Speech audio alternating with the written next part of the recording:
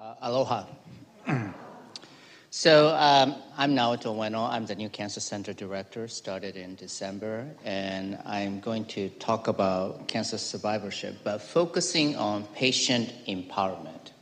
So let me actually start from my story, okay? So I have experienced cancer twice, okay? So one is called sarcoma, which is basically soft tissue cancer on the left thigh. So I removed my left thigh's tissue, and so that's one. The second is it's called myelodysplastic syndrome, which is like a leukemia.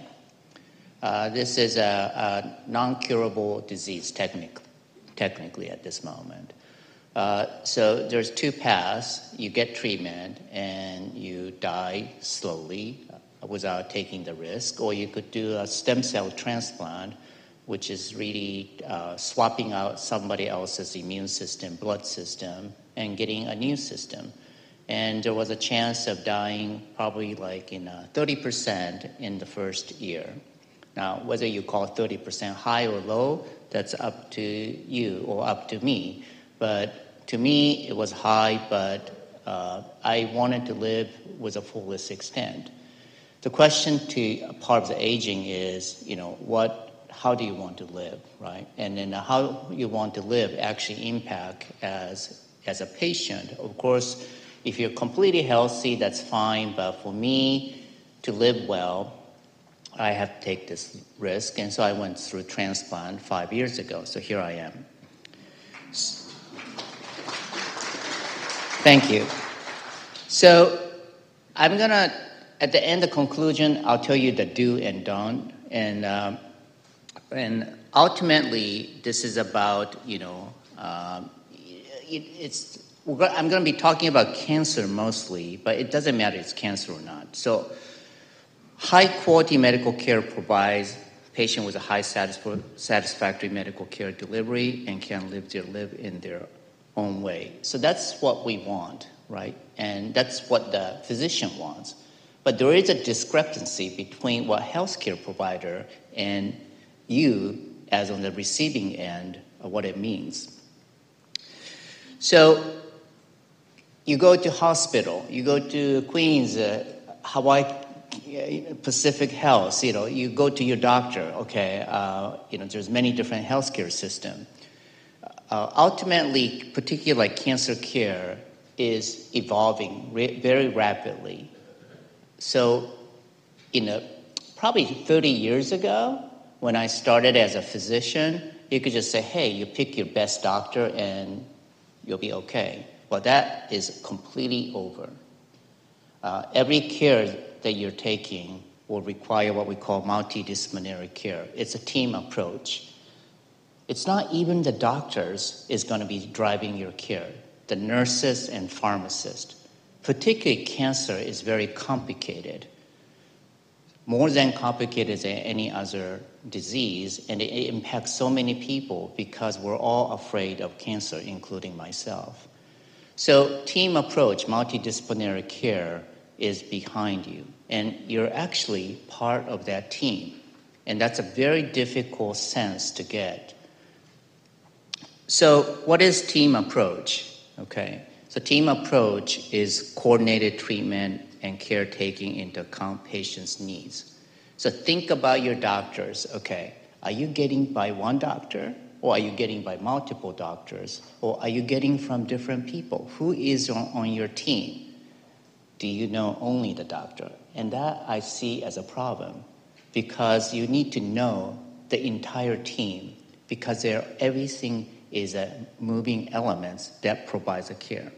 We make our clinical decision based on scientific evidence.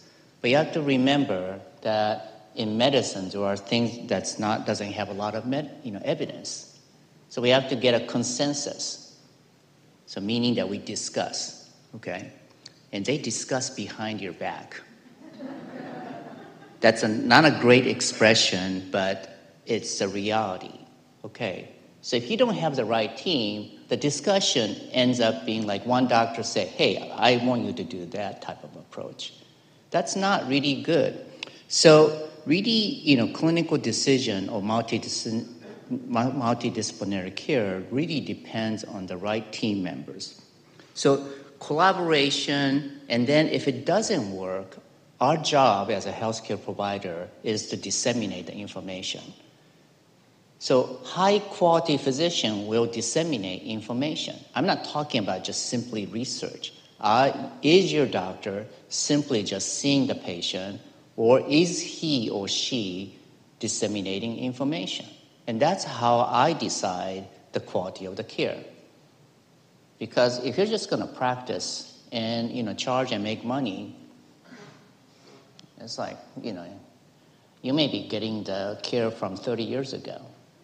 You want people to engage in what's going on in the real world, and you want to get the latest treatment. So ultimately, the goal of multidisciplinary care is patient satisfaction. So what is your satisfaction, right? And if I ask, about whatever disease and your satisfaction, everybody will answer differently. So therefore, if you provide your ultimate goal to your one doctor, it's a bias.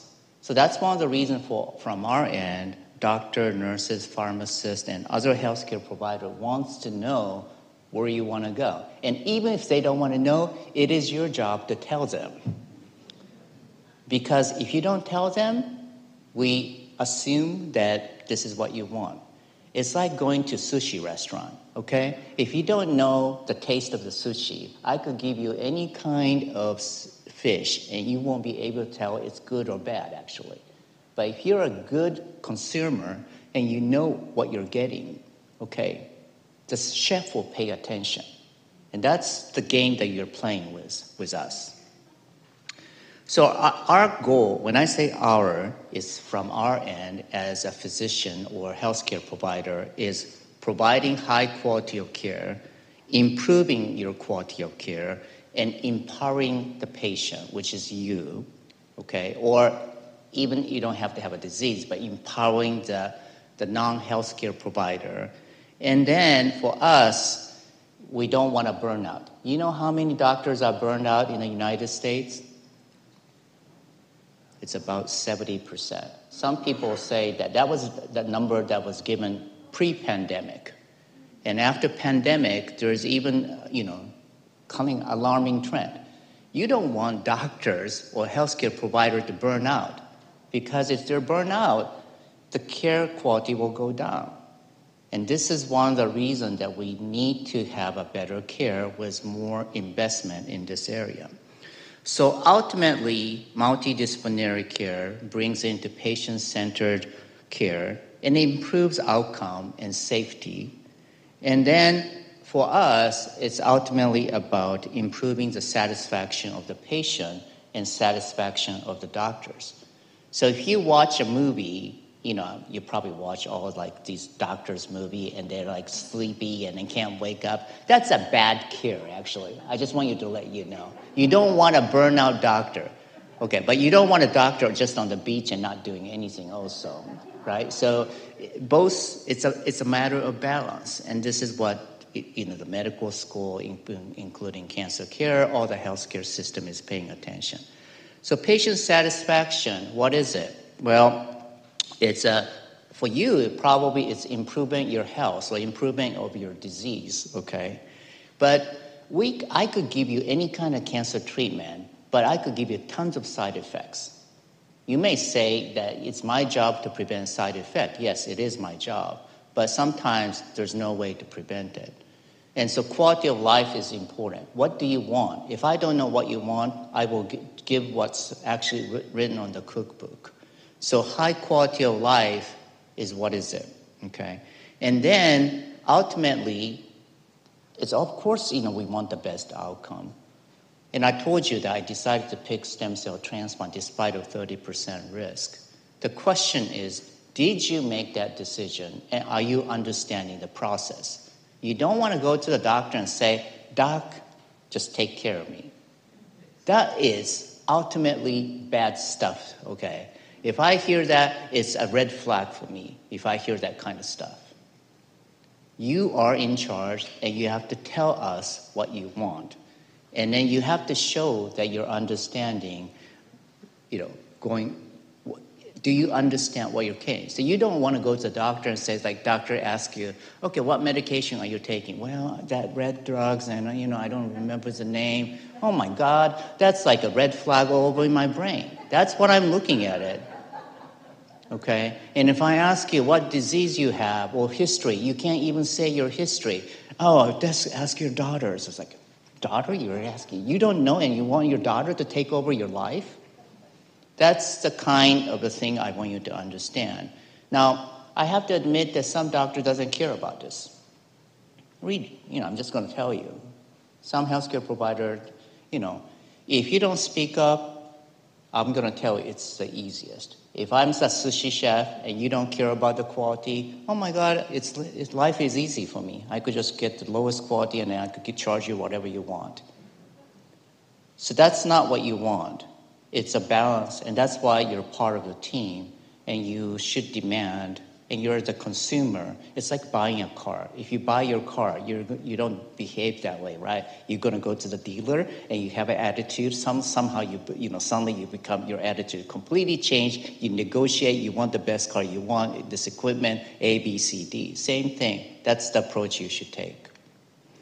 Okay, so the patient is in that. So like cancer care, as I said, is multiple things. Hawaii has a challenge because we have multiple healthcare system. We have many private practitioners. One of our goals of Cancer Center is to streamline this process academically, working with medical school to provide a much more streamlined care is what we're looking for with working with the healthcare system.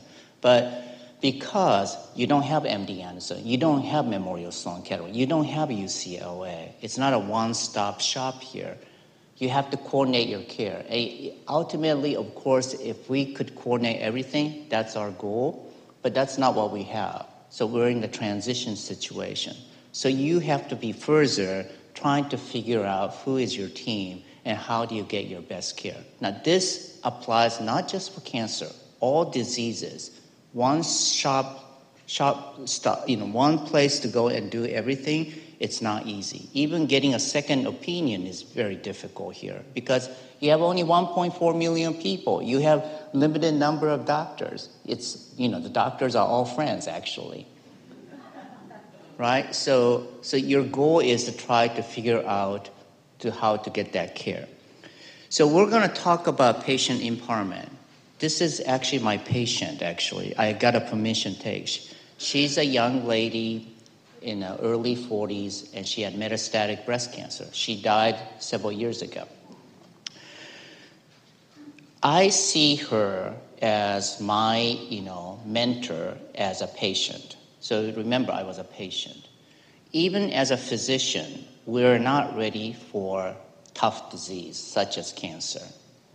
Health, when you have a health crisis, it doesn't have to be cancer, as I said. When you have a crisis, the question is, how do you actually get mentoring from others? And it really comes from either your family caregiver or your peers. And why do I respect her so much? Because she actually knew how to deal with a healthcare provider. Despite that, I'm the healthcare provider, and she's my patient. Our visit was sometimes I talked to her about her care, but she advised me how I should behave as a patient. So that's where we want to really for you to find out, okay? And I can't give you one approach, but I want you to give you I'm trying to give you an essence to think about. As a patient, what do you want to do? So what is empowerment? So empowerment is defined by World Health Organization. It's a process which people gain greater control over decision and action affecting their health. It's about you, okay? And then, so you have to understand what is your role, right? You're in Hawaii, you're in Oahu, who's your team? What's your role, okay? Don't say, I'm just a simple patient. No, you're part of the team. You want to improve your care. Acquisition of patient of sufficient knowledge. Do you have enough knowledge about your disease, okay? And are you able to do a catch ball with me? If you have no knowledge, It's not possible, right? It's like, I try to explain and you don't try to understand, or you're not willing to learn, or I'm explaining in a way that you don't even understand, and you're just nodding your head all the time, and then thank you and mahalo and bye, and then later on it's like, what the doctor is telling you, I don't even understand what he said actually. Well, that's a terrible visit actually. Does that happen to me? Yes, it happens. And sometimes it happens not because of your knowledge, simply because you're in panic or you're overall too much information, right? And the doctor loves to use like all these, stuff that nobody understands, and so that's the issue. And then it's about patient skills, what kind of skill you need to engage, and we need to have that facilitating environment, which needs to come from us. Okay, so what is patient competence? It's actually accepting her illness as his own. So you have to own your disease, okay? And not leaving it to the healthcare provider. You are the owner of the disease. We are not owner of the disease. Your disease is part of your body, and it's your journey, actually. You can't get rid of it. So cancer is a tough one because a lot of people say that, hey, breast cancer, take it out and give treatment and you'll be in. Yes, unfortunately, these tough disease, there is no end of journey, and it's always stay with you. Even heart attack, stroke, it's your history, okay? So you want to, gain knowledge, okay? And then build relationship with trust, okay, with communication with healthcare provider. Okay, so this is about gaining leadership in your life, even if you have cancer, okay? So a lot of people, when you have cancer, they want to make cancer the center of your life. Or if you have a serious disease, okay. That's not the reason you're living or you're alive, right?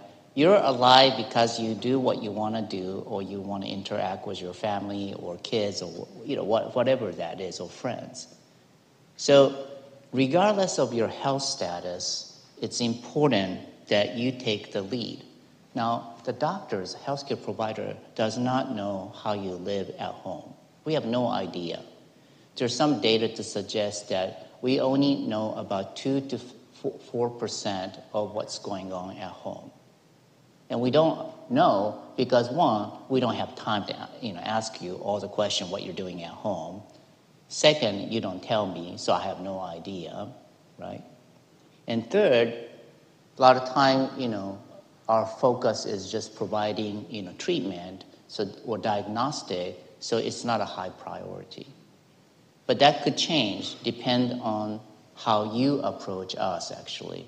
You're in charge. If you tell us what's going on at home, how you see yourself getting these treatment, and what is their expectation, it's an aha moment for us, actually. Okay, so people who have low patient empowerment, okay, as a patient, they usually don't ask questions, okay, or they don't even know what to ask the doctors, okay, and they generally do not know their illness. If I ask a question, they don't know. I'm going to tell you, they don't know. You won't believe it. We have so many patients who don't know even sometimes why they're getting this treatment, why they're getting chemo. It happens. And then they love to go to Google. Okay. They love to search. And they love to pick fake news real fast. So low health literacy. And despite of that, they love to leave it to us. Please take care of me. Okay. So this is ever thought of something like this. Okay, so this is a conversation. It happens sometimes, and I'm exaggerating this. This is a healthcare term. Mr. A, he's not very good at understand his patient, or Mrs. A. Okay. Mr. B went to alternative medicine, but there's no other way to help him, okay? And then Mr. C always leave it up to the medical profession, but I really wonder if that's the right things to do, okay? And then we say, crap, this is a patient that we're dealing with. That's the behind the talk that happens with us. We love empower patient. If you're not empowered, we're like, shaking our heads like back here, like, oh my God, where did she get this information? Why did she didn't talk to us? And why did she start it? She bought a $500 some kind of energy juice to cure cancer, something like that. So from our end, we want to engage more. So yes, there's some push from our end that we want to be more active, involved with a patient. But it's also for you to be involved. So here's how you identify, doctors who have issues. Basically, I'm telling you, it's a bad doctor, okay? So if they're focused on their only expertise and they don't seem to care about your quality of life, or they don't encourage questions, there's a concern, okay? So you could figure that by the conversation. You could think about, doctors about this. And then does the doctor or the provider really know who you are? And if they don't even know at this stage, after like 2 years of whatever communication, there's an issue here. Now, of course, high-skilled person is always fantastic. I'm not denying about that. But ultimately, it's about satisfaction. Healthcare provider cannot guarantee an outcome. We want you to get the best outcome, but we cannot guarantee it. A lot of patient tells us that they want the best outcome and they want us to guarantee. And we're shaking our head, actually, because we can't guarantee it. Disease outcome is part natural history. But whether you regret in your care or not really depends on how much you're understanding. So low patient empowerment outcome, okay, which could be a fault of the healthcare provider or us, could decline quality of healthcare. It's a compliance issue. Generally, they will not take the medicine we try to take you. We're always paying attention to your prescription, and they, suddenly that your prescription, refill should be coming 3 months, but you come in 5 months. That's a red flag for us. It's probably you're not taking it, okay? And then there's a medical error, and if something is wrong happening, of course, the error is our responsibility, but commonly, patient engagement is low. Mistake happens because the patient is not engaged. We make mistake. And it is your job to tell that, hey, doc, your documentation is wrong. Or, this doesn't make sense. Okay, is this right? Okay. I get that all the time, actually. And I make a mistake. But I don't make a mistake to the point to the next level. But if doctor doesn't care, and if you don't care, yes, malpractice could happen. And this could foster, if you don't engage, you could be spreading fake information to the other patients, okay? And then the delayed overall scientific progress goes down. So high patient empowerment result in you'll be willing to ask questions, understand where they stand in disease process, have a high level of health literacy, and participate in care and treatment. And ultimately, they will be even participating in clinical trials. Cancer, we made a lot of progress since the 70s after Nixon's Cancer Act, but still our standard care is not the best. So how do we improve the outcome for you or for everybody is to participate in clinical trials. If you are thinking clinical trials as an experimental treatment, I'm going to say absolutely that's a wrong approach. So, but for you to feel that way, it's about knowledge. Does your physician empower you? Do you feel empowered or not? So patient does need to learn patient empowerment process. So what is a kind of a skill that you could have? It's called the MAC, okay? Medical literacy, assertiveness, and communication. These are skills, okay? You need to know how to read, how to use Google. Medical literacy is very important. So let's talk about the, The patient needs is I want content to be easy to understand, or I want to understand the content. So what healthcare providers should do is combine try to reduce the technical terms, use notes and diagram. So the opposite thing is for you to ask, stop saying that word, doc, I don't understand. Don't nod your head if you don't understand. You should say it. Don't let that person keep going. Take a piece of paper and explain me by a figure. It is your right to ask these things, okay? You could also ask for explanation. So the common thing we do as a physician to you is, what did I talk last week? And then if you can't explain it, that means that you're not understanding. So if you go to a doctor, you could come back home, you could test this with your family. My doctor said, in this silent moment, and don't remember, that means that you're pretty much not understanding. So what are you going to do? Well, bring your family. You could record the conversation, right? Don't secretly record. That doesn't go very well, okay? It has happened. Sometimes they like to take videos these days, and then it's a little bit, I allow them, but yes. But there are things you could do, okay? So medical literacy is about ability to find good stuff and ability to determine the truth. It is your right to go to Google, whatever, look it up, okay? Internet is wonderful places, but there's a lot of negative things. So I want you to understand that every information has benefit and risk. So I could tell you that if information said no side effect, works perfectly well, okay, that means it's fake, period. Okay, such a thing doesn't exist, okay? Additional treatment for your doctor, Western medicine. And if you're charging like a couple $100, that's usually a fake, actually. If it's really that good, okay, we will be approving this, and it will be on market, and we will be prescribing it, okay? So how do you define the evidence? Dr. Kamal, I still have time, right? Okay. How do you define the evidence? Okay, so there's high quality and low quality. Okay, so let me explain easy way to define it, okay? If your doctor says, according to my experience, this is wonderful, that is low-level evidence. Okay.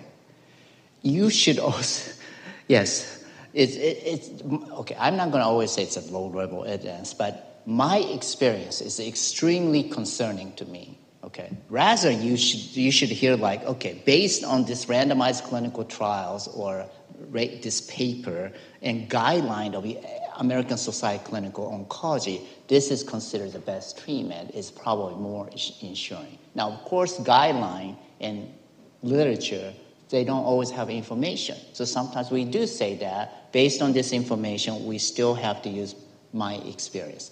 But if your communication is all based on my experience, my population, that's a biased information. So I want you to understand that when you go to your Google, there's from high-level evidence, from low-level evidence, like National Cancer Institute or every disease, they have a society guideline. Those are generally high. But patient A, one experience, did very well with taking this mushroom, okay? That's, I feel like, even myself, I feel like I want to jump on this, but you shouldn't. And if you really want to do it, print it out, take it to your doctor. Doc, I saw this. What do you think about it? Don't just, try to digest the information by yourself. The other is net literacy, okay? So a lot of time we use like a very casual way like breast cancer, and then or even, let's say there's a drug called Taxol, like chemotherapy, right? But every drugs have what we call the generic name and product name. So Taxol is a product name. Generic name is paclitaxel. So when you do your literature search, you want to do a search with both words, because by putting this generic name, sometimes you get more information than the product name. Because you have to remember, for us, healthcare provider, we do not like to use product name because we're trying to reduce commercial bias on our practice as much as we can. Get educated in how to, vet the online information, obtain information. So if you really want to look up something, you could go to your doctor and say, which site do you think is the best? And usually I give them all the things. Or, share the site information. Don't print out 30 pages and bring it to your doctor. We will not read it, okay? But just by reading the first page, most healthcare provider could tell you that this is a reasonable site or not a reasonable site. So the MAC, assertiveness. Assertiveness is about expressing your thoughts and feeling. So patient needs is, I want to choose my treatment, or I want to tell you what I want, okay? What healthcare professionals should do is not just opinion, but a preferred option and to be or not to be standard. So what I mean by is that sometimes that some doctor will say, would you like to choose between A and B? Okay, that is probably, to me, a red flag as a healthcare provider. There is no A or B. So usually we have a preferred choices. So try to figure out what the doctor wants and then find out why you want it. But when we give a preferred choice of treatment to you, we could do this if you tell us what you want in your treatment. So if you say that, okay, I have to go to work, every day, I don't have time, and it's really difficult to break, my time, that would make me think maybe I should choose B instead of A. But if you don't say anything, we will just do whatever we want to do. So not knowing about you has an impact of treatment, particularly in cancer. That's have a tendency. If the doctor asks, this is the treatment for you, you should ask, is this really a standard treatment that's based on the U.S. guideline? And if they say yes, that means it's good. If they say no, you should ask why it is not. And they have a reason usually, okay? No is not mean it's bad. Every treatment, generally we follow the guideline. But if it's a no, you want to know why your doctor is choosing this. Because what happened is that you go home and say, okay, I look it up and it's like, this is not standard. Why am I getting this? This happens all the time. But you didn't ask that question, okay? So I want to tell you what I want really comes from, of course you could say what I want, but it comes from your value and your work history or your hobbies or your life. So these are important information to share with the doctors. So of course we need to pay attention to it, but that's why some doctor doesn't care about you. And then it could happen because they're busy. Well, they care about you, but they may not have enough time to get into this. So it's your job to tell the doctor who you are. Okay, I like to jog. I used to be a librarian. I don't know what it is, okay? But I try to pay attention to what their hobby and what their occupation is because it gives you a lot of history of who you are. Okay, so communications. Okay, I don't want to be rushed. I don't want to worry. And I want to own what the doctor has told me, okay? So there is no rush in anything. So if they say, next week you need to go for surgery for your breast cancer, something is not right, okay? In most cancer, there is no rush. This is not a heart attack. There are certain cancer, like leukemia, lymphoma, we should rush. But most time, there's plenty of time. So take a deep breath. And if the doctor is just watching the computer, do not mess with it. Tell them that look my eye. Don't look the computer, okay? You're laughing, but that means it's happening actually, okay? They should be watching your eye, not the computer, okay? You could record, and then and I highly recommend to bring your companion, okay? Okay, so we talked about empowerment already, And these are the skills that I want you to see that you have. Do you have the medical literacy skill? Are you assertive to your doctor? Do you have the communication skill? It takes a lot of training. Even if I tell you, it just doesn't happen. I could not do it, period. I'm just going to let you know, okay? When I had this serious situation, yes, I will look up in literature. I got this supplement, and it looks like it's very attractive. I even order it, actually. And then, and my patient have to tell me that, Doc, you need to stop doing that type of thing. It happens. We're human beings, right? So that's where coaching comes. That's where the healthcare provider or your peer could help. But I want you to recognize these elements are very important, okay?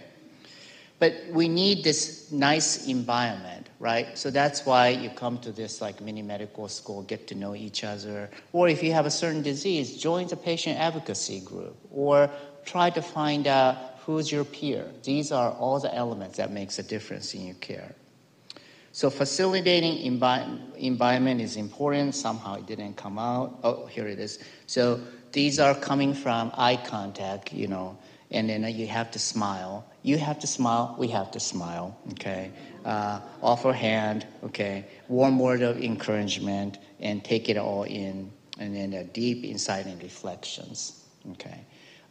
It goes on both ends. If I have if you come and show only anger, you could show your anger and emotion to the healthcare provider. But if you leave the clinic only with anger, okay, it makes us really nervous, actually. It really deteriorates our relationship. You have to remember, okay, we're basically a service industry. I agree with that, but we are not hotel industry. We're not going to keep smiling. If you're just going to scream and yell at us all constantly,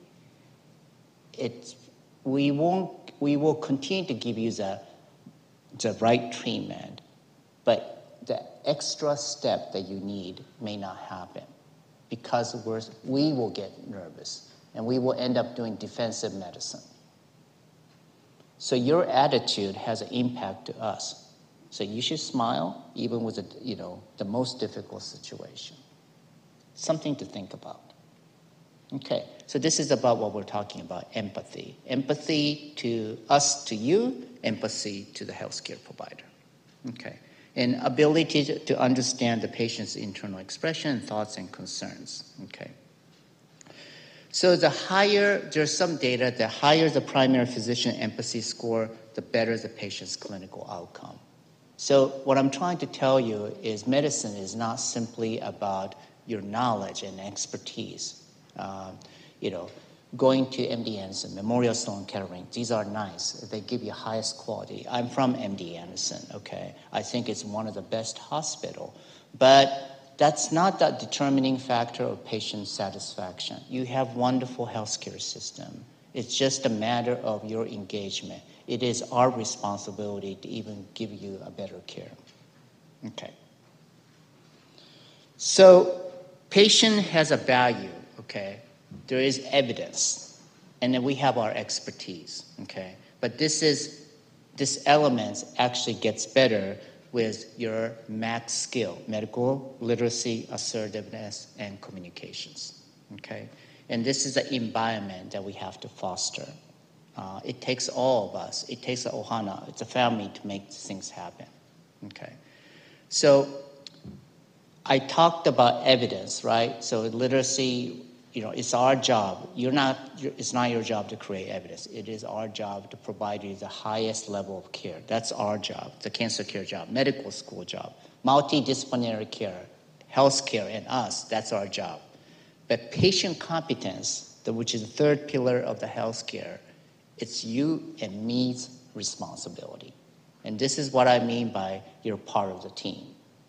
Don't just expect that we're just going to be okay. The healthcare is so complex that without your engagement, you will not get the best care. So don't say, Doc, whatever you like. That's really the worst thing to say to us. Okay. So for healthcare provider, we want to provide platform to learn and deepen the necessary knowledge of the skill related to patient empowerment. And then to the public, This is about you, raising the awareness about the patient competence and patient empowerment process. So I talked about you. So now you have this knowledge. You're empowered. So your job is to practice, but your other job is to spread the word to your family and everybody. And particularly for your kids, grandkids. You want to gain this patient competency, not because you have the cancer or stroke. This is about gaining this knowledge when you are very, very young, okay? And that is a win because you want to get the highest prevention, okay? You want to be healthy. And that's how you empower, and that's the greatest gift that you could give to the next generation. So this program, the presentation, the reason I gave you this talk is part one, survivorship, but I started this patient empowerment program in Japan. So we've been working on this, not just educating the patient, but we were trying to change the healthcare provider to really think about patient empowerment. So patient competence refers to the attitude of the patient, okay? And then we talk about the 3 important skills, and we or you should empower the patient. It doesn't have to be cancer, through facilitating with empathy, okay? So I want to finish with this. I think most of you probably will not able to read, okay? However, I could read, and then so I'll explain about win. So there's a word win. Okay, win is in Japanese called katsu. Okay, katsu is win. Okay, but there are 2 types of win in Japanese word. Okay, the first win is like playing the game or baseball and you win. But the other word katsu means that you overcome the difficulty about yourself. So healthcare and health is about winning over yourself, self-control. So I want you to win, but I don't mean win by just winning the disease or winning what you're trying to do. You win about how you want to approach your life, and that's what will bring you the better care. Okay, thank you very much for your time.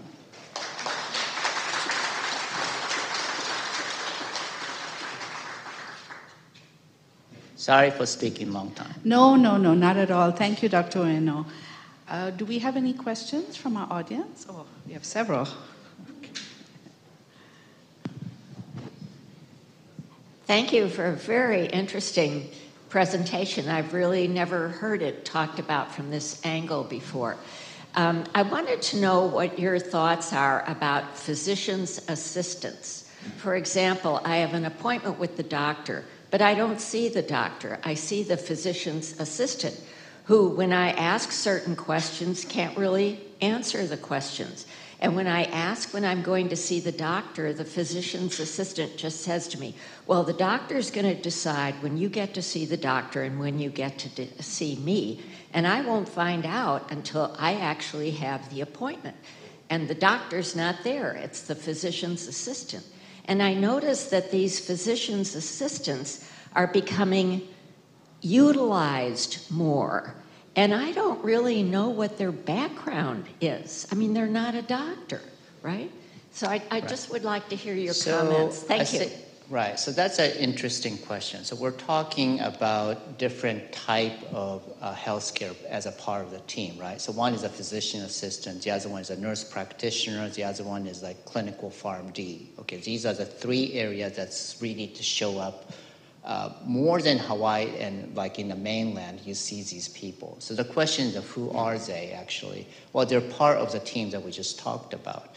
Now, the issue is, how are they really framed in that clinic or whatever the area that you're in actually? And so this is where we recognize as an issue, because some people, they use these like physician assistant or nurse practitioner as just as try to get the workload done. And if you face that kind of person, then if you get those cares, you will not get the answer that you want to see, or you will get very concerned. But if the physicians are really empowering that nurse practitioner or physician assistant, they generally could represent very similar to what that doctor is thinking. So I'm not answering your question, but you're right. This is where the tough situation is. I would like to say that there are a lot of good PAs and a lot of good nurse practitioners, but there's also that there are nurse practitioners and PA who are not empowered enough. So as a patient, when you go in, you don't feel like you're getting what you want. So you're going to have to really look from that angle and decide whether that's the person you want to deal with it. And if you're not satisfied with it, then you're going to have to demand that I just want to see the doctor for essential thing, actually. Okay. Yeah. Okay. We have a question from our Thank you. online audience. We have often heard that Hawaii could become a center for medical tourism.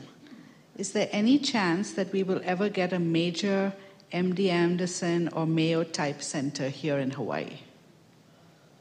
That's our cancer center. No, I'm kidding. So just from the cancer perspective, the Cancer Center is trying to transform now to really establish an disease-oriented expertise, and we are trying to work with a healthcare system to have a much more streamlined access. I'm not going to say we have it at this moment. Our goal, it's just a goal at this moment, and is to make sure that you don't have to leave the island, and we could provide the highest quality of care, seamless multidisciplinary care, and also providing clinical trials. That said, still, because of this is an underserved area and resource depletion, there are areas that you will still have to go to the West Coast or other major cancer center. But I think the cancer center job is to triage that component so that, like you say, we want you to stay. Now, medical tourism and providing best care is a two different things, right? So I think the first is to address the state of Hawaii and the U.S.-affiliated Pacific Islands. And from there, I think there is an opportunity to do a medical tourism because of our connection to many Asian countries. Thank you. This might tie into what you just said right now, but in the case of cancer for the patient, how do you determine who your lead oncologist or healthcare provider should be? For example, let's say your primary care doctor is affiliated with Queens. He or she may want to have you see Queens people. And how do you know that's really the right person? Who can help you decide that? And also, then how do you decide whether maybe you're not that comfortable with the options here and decide that I need to go to the mainland for treatment? I think it's overwhelming when somebody is diagnosed with a disease like this. How do you decide? Right. So you will have to ask this question that, during the care, there is always potentially a primary lead needed, right? So I'm just going to use breast cancer as an example, okay? So breast cancer requires surgery, medical oncologist, and radiation oncologist. Usually the primary lead depends on the phase of the treatment. So if it's surgery, then the surgeon will take the lead, and then they'll pass the baton.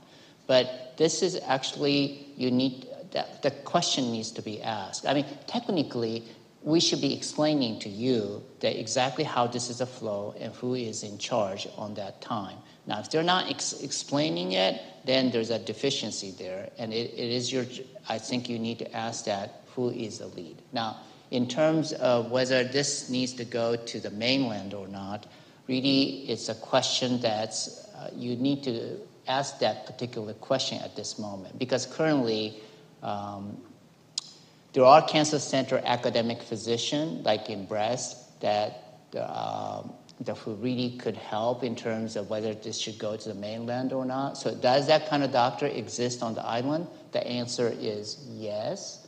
Do we have a number? The answer is no. And are we going to increase that number over the several years? The answer is yes. So that's, like you just said, I'm not able to do this now, but that's what we're going to be seeing over this several years if I don't get fired is what I'm going to say.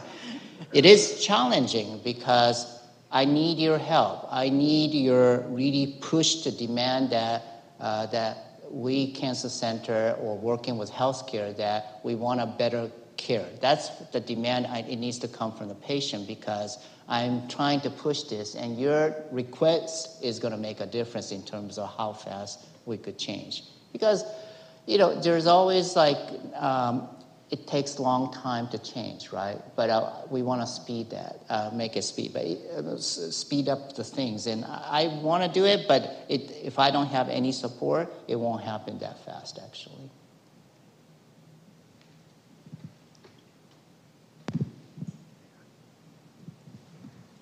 Patient empowerment is a good ideal, but there are limitations that I find. That is the availability of specialists. Some don't take new patients. Some you have to wait 3 months as opposed to 2 months and stuff like that.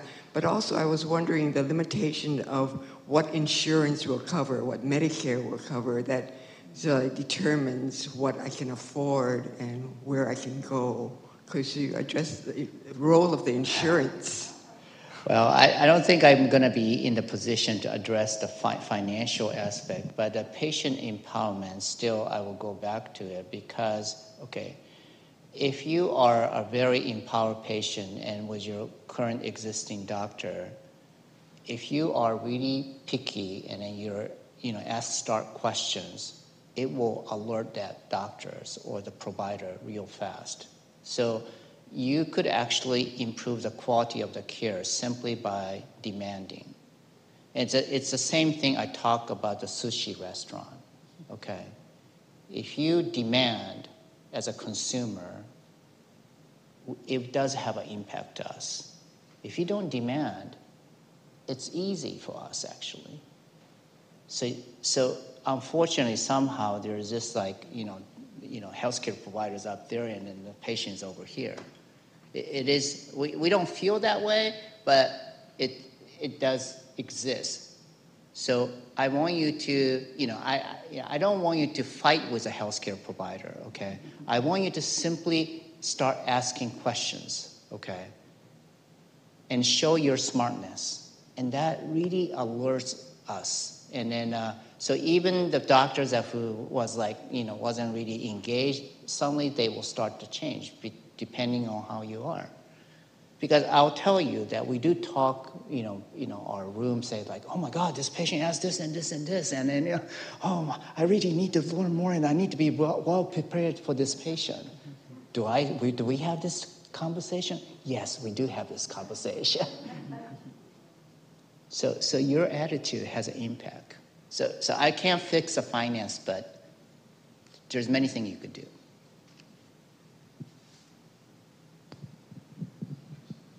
I have a comment and a question, and I'm sorry the person had such a terrible experience with the PA, and I just want to do a shout out to all the wonderful PAs and nurse practitioners, because in my experience, the doctors are so busy. Those people actually spend more time and more quality time with me. And one of the experiences I had, the PA was so honest and said, I don't have the answer, and went to the physician during my appointment and got it. So I think it saved a lot of excellent physicians on island that would have been worked to death without those people.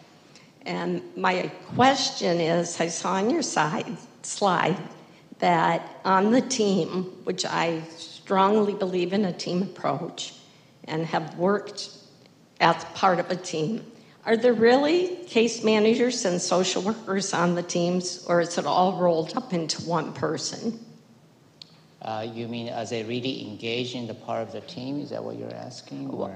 Well, I saw you have a case manager and a social worker. Mm-hmm. It looked like on the slide. But I'm thinking the social worker does the role of the case manager? It depends on the hospital, how the case manager and social worker is defined. Okay, so that slide really comes from like a large cancer center. And then, so if you go to a mega cancer center, they will be paying attention to every financial component.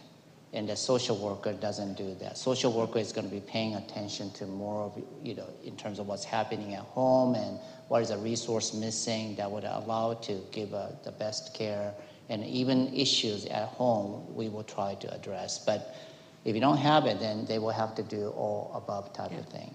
I just wondered because I've done some work with Kaiser, Straub, all various medical facilities here, but I had the same experience in the mainland that the case manager did everything. Right. So I think it depends on how you define it. So yeah. I think you're right. And also thank you for mentioning about the PA and the APP. Once again, they're, I like them and it's very, useful, but once again, each case is different. Most of them are quite good, but I think it will be nice to know, okay, so here's what I do, what I used to do. When I work with my nurse practitioner, when I introduce them, I just explain in details what their role is actually. And you explain and how it goes. So I will generally say that, my trusted, nurse practitioner, and she will be engaged and she'll be doing this and that. And yes, she'll be communicating if it's necessary for this part. So this is framed very clearly. That's what I try to do. But if you don't frame it correctly, it's a very difficult what their role is, because this complaint about what is they doing is generally stems from our end that we haven't explained what their role is actually. Because suddenly you come in with I expect to see Dr. Ueno, and then and then the nurse practitioner shows up, the question happens. These type of question happens. So I think it's part of our responsibility how we frame this care. I have an online question. Do you think better care will come from our current approach of treating disease, or should we refocus medical care by addressing the causes of disabilities through clinical trials and research? Maybe, okay, so sorry. So I think she's talking about the fact that our current approach is we treat disease rather than focusing on causes of disability through research and through clinical care. I agree with that. I mean, we could do a better job so there's no one thing that's really more important than the other. Is the reality of medicine, actually. Every component is very important. So it is, okay, so many of our cancer agenda is defined by what is the latest. And then, but it doesn't mean the other component is not important. And so there's different level, because it is true that the federal level or at the cancer center, we prioritize things. And then if it's not on the priority list, we're saying it's not important. But truly from my end, it's all equal is the way I see it, actually. Yeah. Thank you. I think we'll do 2 more questions. Just a quick thank you for addressing the problem of the doctor in front of the computer. My husband was seeing an oncologist, and he would sit with the computer in front of him with his back to my husband, who was hard of hearing. And I always asked him to ask whether or not he could get a printout of their session. And my husband would not ask for it. And then when he finally did, because I couldn't say anything in front of my husband, he didn't want me to talk. He wanted me to be there but not talk. So he just didn't understand that unless he was facing my husband wasn't hearing. And I was hearing, but when we would get home and he'd say, the doctor said to do so-and-so. And I said, no, the doctor said this. And so there was a big disagreement about that. So how do you feel about handing a patient a summary of their visit? So that's a good question. It takes a team approach about, understanding what exactly happened. So there's a couple things that when these things happen, so one, if there's a disagreement when you go home and that happens, the physician needs to know that this is happening, actually. And then they need to reassess the entire environment, what's going on. Because if we're not told about this, so yes, it is our job to make sure the patient understands. And like I said, usually when the patient comes again, I ask the same question, and can you tell me what you're understanding? And if they can explain or they're saying different things, that's alarm. But a lot of doctors may not do that, right? So the key is that if you as a caregiver noticing that things are not understood, this information needs to be quickly shared with a team, actually. If they note it, then they could take a different approach when they see the patient. If we don't hear anything, then they'll just practice the same way, actually. So I think that's probably the easiest way to fix this. Last question. Well, as a cancer survivor and thriver, I certainly appreciate the talk about patient empowerment. Mine was 27 years ago, and I needed to very quickly say, I'm the decision maker. I appreciate your expertise, but I will make the decisions. And I think that helped a lot. But a current frustration I have with here is a lot of the oncologists, as well as other physicians, are developing their own internal electronic message for us, electronic record. And that's very frustrating because then it's not all on my chart and you can't get access to it, nor did other physicians have that information. So could you comment on that? Yes, big problem. As you know that there's a major EMR like Epic or Cerner type of things, and information sharing is a big problem, and some are very good and some are not very good at all. And then even myself, I don't know what's going on with other doctors. But I would have to say that there are very good patients that who could really help me, which is that some patient really keeps everything and they organize very well, right? That doesn't help me, actually. It does help, but it doesn't help too much because we don't have time to read it.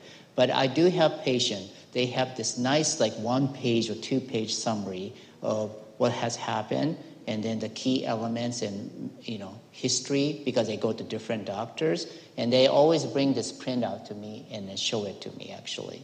And so I can't fix the electronic medical record very quickly, but I would highly recommend that you keep a nice summary of events or medication, allergy. Okay, you think it's on the medical record, but as you just said, it doesn't talk, so we can't see it. So I have patients who brings those printout, and it really saves time and help me to avoid mistake, actually. Dr. Ueno, thank you so much for a wonderful presentation. Thank you.